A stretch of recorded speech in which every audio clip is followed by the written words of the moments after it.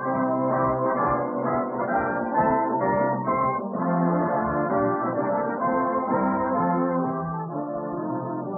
DuPont Company presents the Cavalcade of America.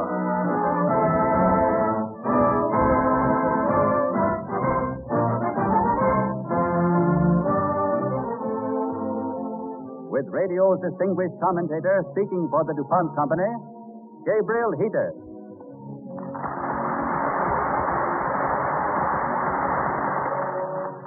Good evening, everyone.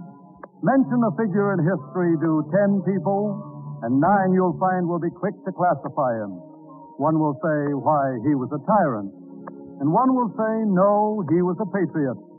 A division of opinion which makes turning back pages in the book of time a fascinating adventure. And more.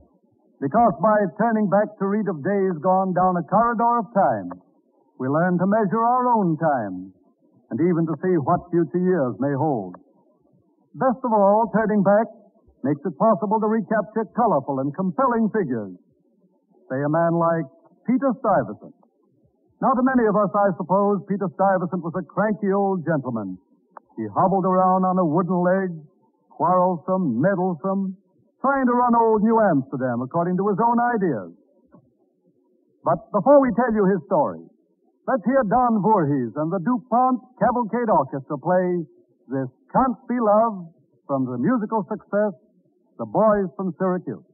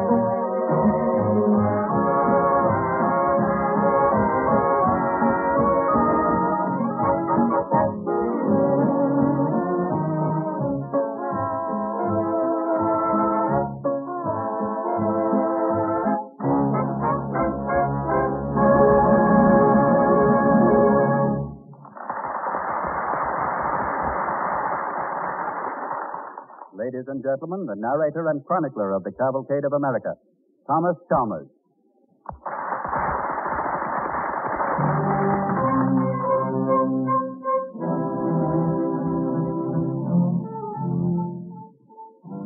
Tonight we go back to the year 1647. The scene, a straggling village on the tip end of Manhattan Island. A disorderly settlement of Dutch fur traders, trappers in mangy fur caps, Indians smelling of wood smoke, sailors, town loafers, English adventurers, soldiers in tarnished gold lace, women and children. A cluster of houses around a fort that looked about ready to fall down. Miles of forest in back, and just this toehold that the Dutch West India Company had on the edge of a continent. A troublesome little colony, this New Netherlands, and the home government in Holland had been looking around for a man to handle the situation.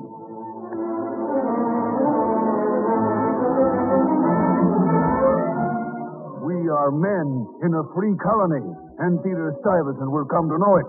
He is no one to order me around. Man or wooden-legged tyrant, he will learn when he comes here. They say he's going to make you close your tavern on time now. No more peddling firewater to the redskins with old Peg-Leg Peter watching. You mark my words. He has a big beak of a nose like a buzzard, and a wooden stump of a leg. And you know what he does to bad little boys who tease their sisters? He carries them off at night to his dark dungeon and eats them. Peg-Leg Peter, huh? He's not going to march me around like he did those soldiers when he was fighting the Portuguese down at St. Martin's Island.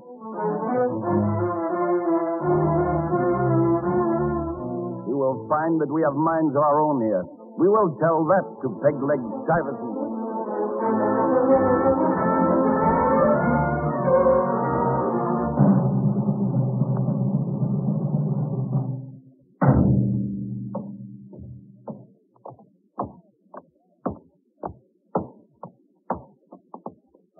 Peter Stuyvesant, your new Director General. Who are these people? I am Chief, Your Excellency, a former governor. We are here to welcome you in behalf of the citizens of this colony of New Netherlands, in behalf of the great and glorious Free Dutch Republic, the noble West India Company, and their high mightinesses, the Estates General of Holland. Yes. A long way off those Estates General and their high mightinesses. We will talk of that another time. Why is that cannon being fired? In your honor, Excellency. It was deemed... A waste of good gunpowder, my friend. We will save it for our enemies. You soldier there. Stand straight, man. You're a soldier, not a civilian peddler. Yeah, that's right. Excellency to me. Yes, Excellency. That's better. Make something out of you yet. Master Chief, I have not come for speeches and cannon firing. I find many things wrong with your colony. I see here disorder, laziness, everything in ruins. Every man a master. We shall clean up all this, go to work, and hold this spot for God and the company. I shall govern as a father governs his children. But there shall be but one master. Too much dirt, too much talk, too many taverns. We cannot work and drink not too. That we shall see to first. Yeah, who is this slave driver who's going to make us close our tavern? Arrest that man. Careful, Excellency, he has a knife. Who is this wooden leg to tell free citizens? Pick him up. Just a touch of my sword hilts on his thick head. Hey, you there, soldier, and you. Lay hold and put that troublemaker in the stock. Now, we've had enough talk. Tomorrow we start rebuilding that fort. Clean up this place. Here, you soldiers. Form up. Clear these good people off the wharf. March.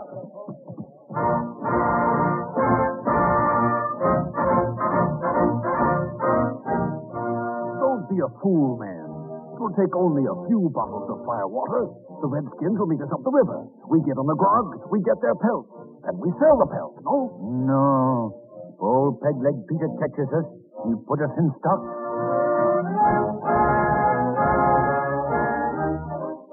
Don't go in. Not yet, Kleinsen. We can go over to the green and... Oh, we can. No one may stay out after curfew. But I know. We shall hide behind the big tree. Please. No. No, Peter Stuyvesant has ordered it so. Oh, look, quick. You must go. The watch is coming.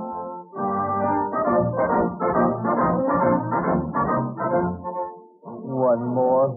Draw us all another tankard of schnapps. No. No more tonight. Come, man. We're still thirsty. I say no. I close the tavern. Peter Stuyvesant's order.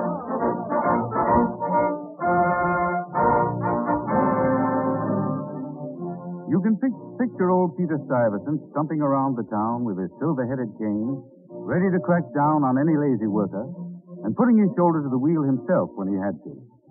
They laughed at old Peg-Leg, some of them behind his back, and he was cordially hated by others. But somehow he got things done.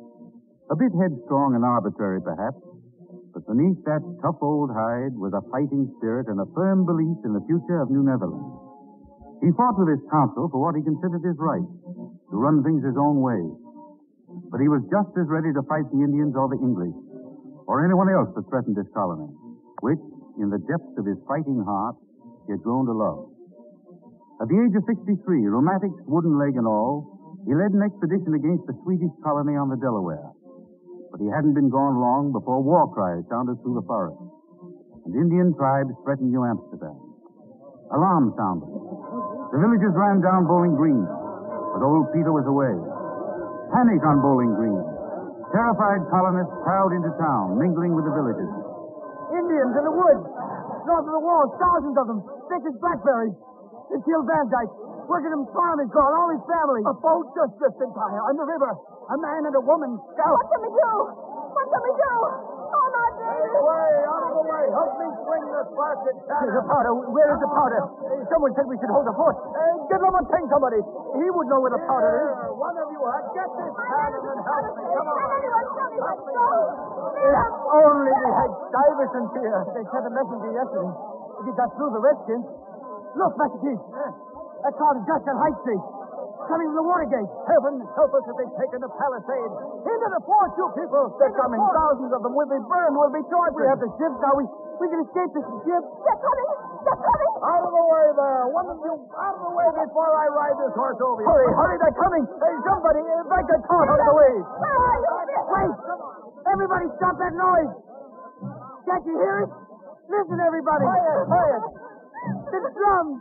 Don't you hear them? It isn't the Indians coming through. They're drums. Look, behind the cloud dust there. Peter Stuyvesant. He's back. He's come back. Look, he's back. Yes, he's there in front. Stuyvesant. Peg-Leg, he's back.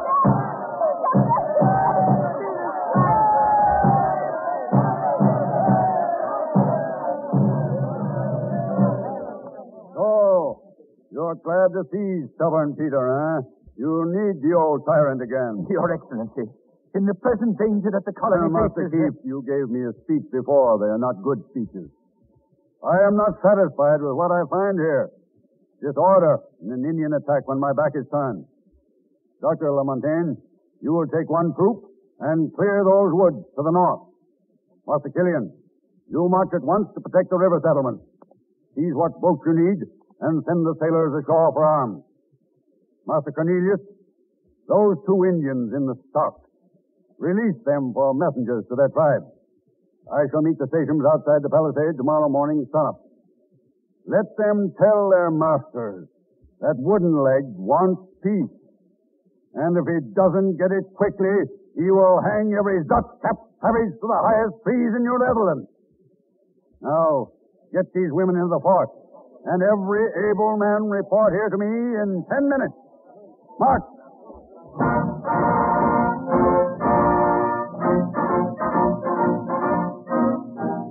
Between bullying and cajoling, Stuyvesant made peace and avoided what might have been not only a ghastly Indian war, but the ruin of the colony. In his treatment of the Indians, he was quick to punish, quick to reward, and honest. Never was an Indian brave allowed inside the smaller villages, and he outlawed any man who sold firewater to an Indian. But in his dealings with his fellow burghers, the veteran soldier never could get it through his head that people did not always want to be ruled as a father rules his children and gets smacked with a silver-headed cane every so often.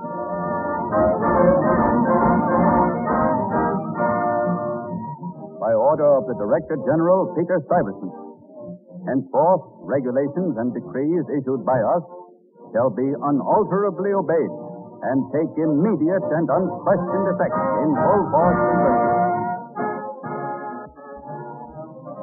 By order of the Director General Peter Stuyvesant, a series of fortifications are hereby decreed and by our command will be constructed according to our purposes and plans without further delay.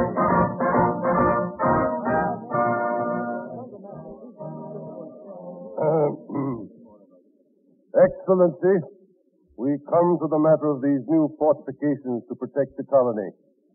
Now, with this insurrection that the English have started on Long Island... Yes, Burgomaster. We know all about that, my friend. Let us get to the point. We must have this new palisade built. Now. We waste time talking about it. But, Your Excellency, the money for this work. We must have money. Money. That is all I hear. Find the money. Raise the taxes. But the taxes must come from the people, Your Excellency. We must have their consent. Their consent?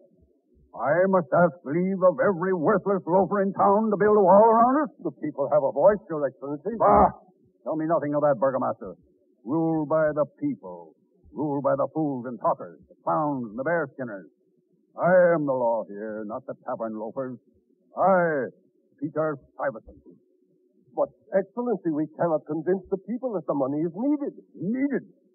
You sit there like hens, clucking on the roof, waiting for the English fox. And you talk about fortifications being needed. Mark my words. If we don't hold this spot for Holland and the company, someone else will. We are alone. Enemies on every side. England ready to gobble us up. Excellency, whether this be the King of England's colony or we hold it for the Netherlands, one rule is like another. The company does nothing for our protection. They send us no powder, no soldiers. Why should we defend those who will do nothing for us? Enough! You're a traitor. You're all traitors. I have listened to your idle talk. Now you will listen to me. We shall defend this colony with what we have. I will raise the taxes and build a defense if I have to put every burger in New Amsterdam in irons. Enough of this, Sergeant. March your men in and clear this hen coop out. I am still in command of this colony. Excellency, let me through here. Excellency. Yes. What is it? They come. The English, Excellency. 4 ships. They were sighted from the church steeple. In the lower bay, 4 ships crowded to the gunnels. Ah. Now it is sword, not word. You hear that, Burgomaster? The English are in the harbor. Excellency, what do you plan to do? You ask me that? I plan to fight. The odds are too great. We are not ready. What of it if the odds were twice as great? But our families, Excellency, our wives and children. Stand aside, coward. This I have made here, this New Amsterdam. You could not have made it. And you will not fight for it. But I will fight for it. If I fight alone, stand out of my way.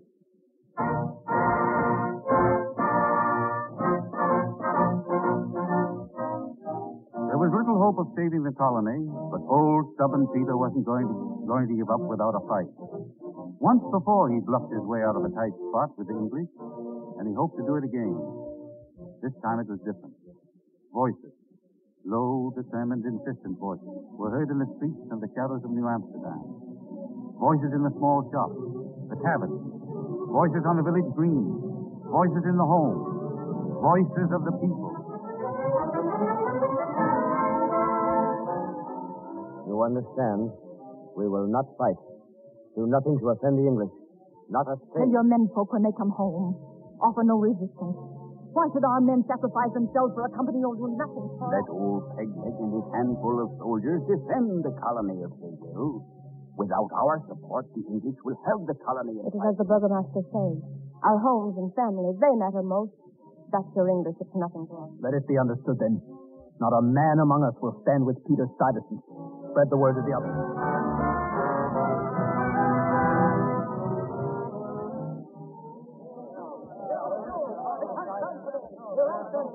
Your Excellency, we must not open fire on the English. It is hopeless. The people are crowding below. They're getting out of hand, threatening to burn the fort. They dare do that? They want to accept the English terms, save their homes. They are getting ready a white flag now. Traitors, cowards. It is English among us. Not so, Excellency. English and Dutch, they say the same. Our homes are at stake. Our people will not fight for the company. For the flag there. Heed us, Your Excellency. You are alone. A handful of soldiers. Ah, there is help coming.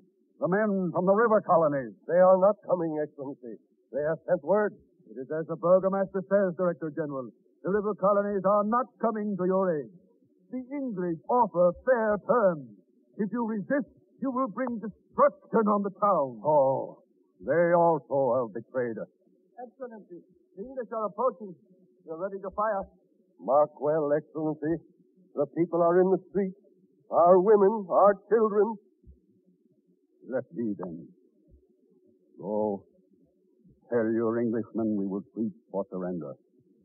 And choose among you the greatest coward to haul down the colors.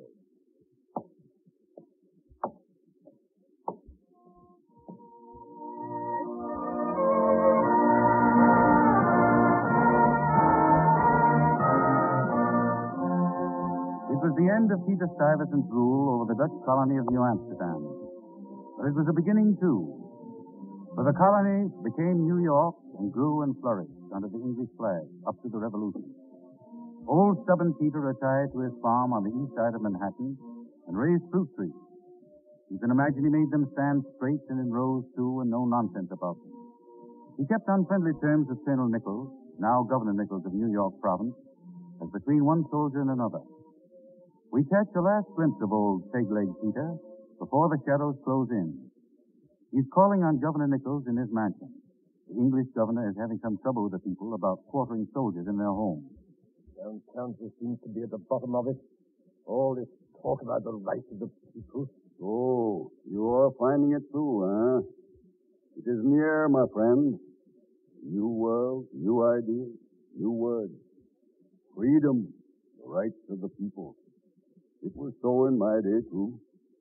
It will always be so. But you managed somehow to keep it down. There was no time for it then.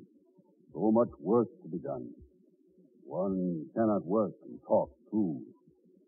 There were sheep huddled there. And no shepherd dogs to bark at their heels. I made them work.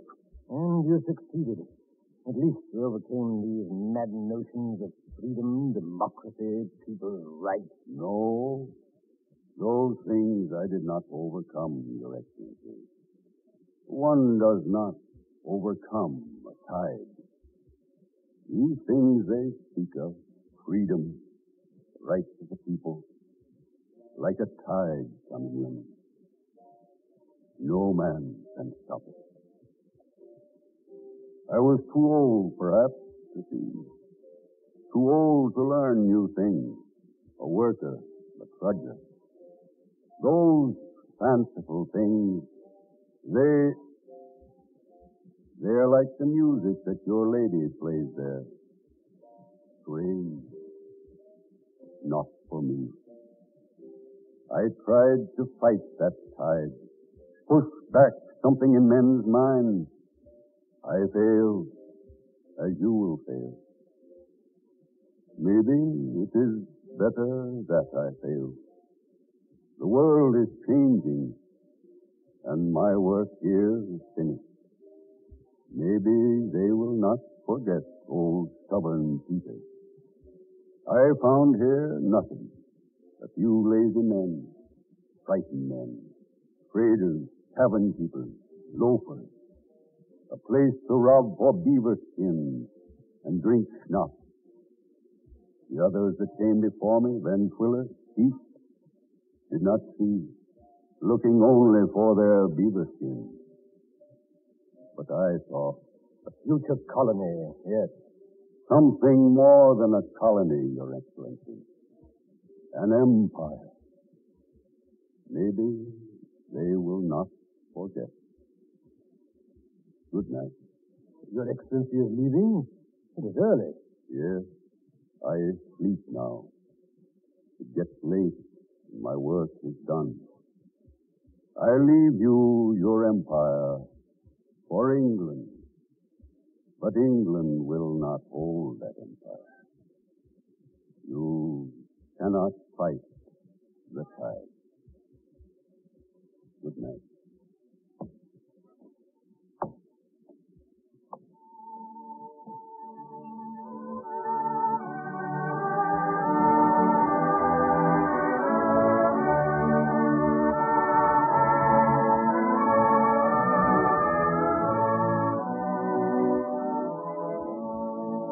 Yes, Peter Stuyvesant's work was done, well done.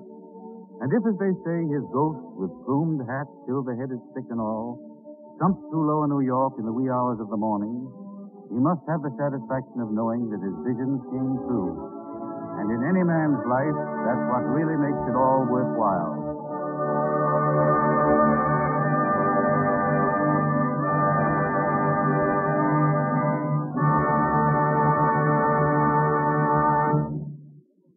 At this time, Gabriel Heater, popular news commentator, brings you news of the wonders of chemistry. Mr. Heater.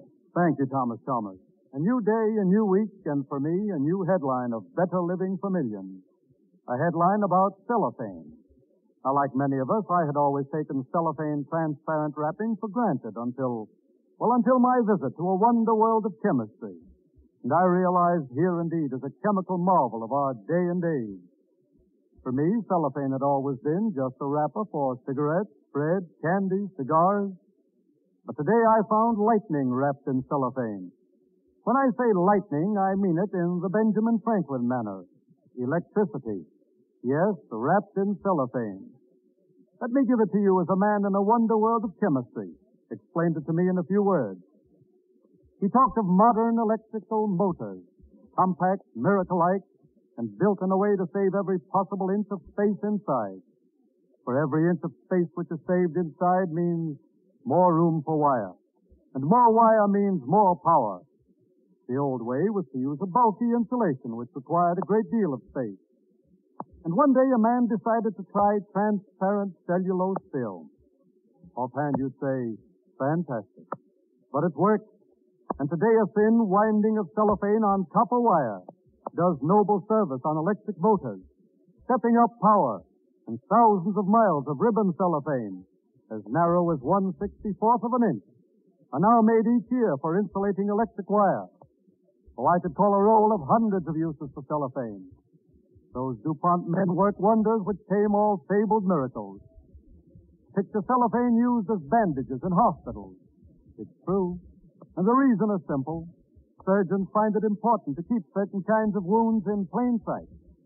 Cellophane bandages make it possible. But tonight my mind turns to Christmas morning, 2 weeks away. We've come out of a dark and weary strain. Everyone needs Christmas now as never before. And I'm certain all wonders DuPont chemists have brought.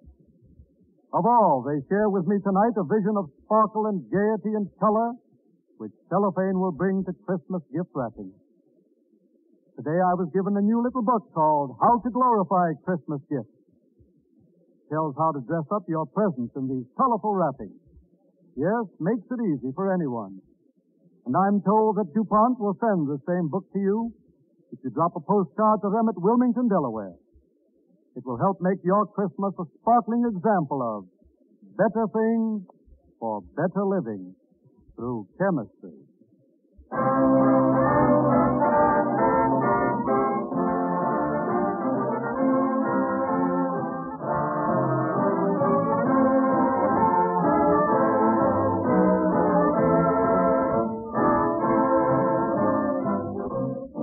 And now a word from Thomas Chalmers about next week's show. We're going to tell you about a man who lived during our own time. A man whose kindly ways and homespun philosophy made him one of America's great characters, Will Rogers. So until next week at the same time, good night and best wishes from DuPont. This is the Columbia Broadcasting System.